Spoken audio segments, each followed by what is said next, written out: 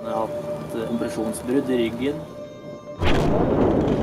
brukkne armer, dårlige knær og ankler og...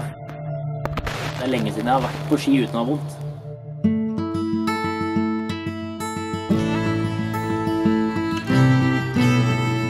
Dennis Risvoll is one of Norway's top freeriders. He first learned to ski in the small Norwegian village of Vågå, learning from his father. He's since made a career out of competitive freeriding. On his way, he has become known for doing things like this. This winter, he will face the steepest mountains yet, as he is qualified for the Freeride World Tour, the most prestigious freeriding competition in the world. Nervøsiteten tar knekken på beina mine. Jeg lurer på om jeg stikker ned til venstre her. Vi kan være døde.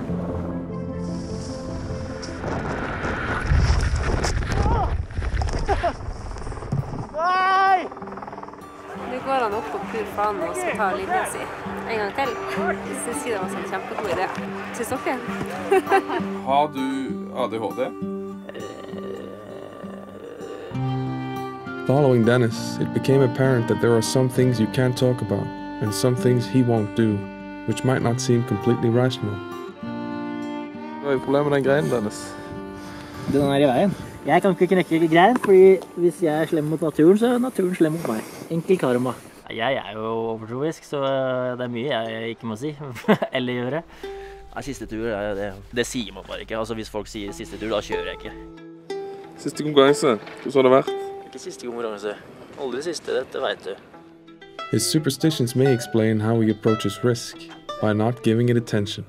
Sånn med forhold og sånn, hender at jeg faktisk ikke orker å følge med på, for noen ganger så kan det jo for eksempel forhold gjøre at man må velge en annen linje. Og det hadde jeg på en måte ikke lyst til denne gangen her. If you get injured bad on the hill, there's no resource here in Haynes to take care of you. The cost of a medical air transport is $70,000 US.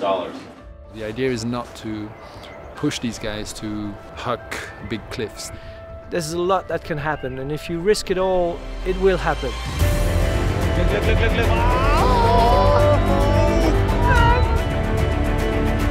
A huge transfer. What? Hvis man sier at man ikke skal treffe en stein, og tenker på det hele tiden, så kommer du til å treffe den steinen.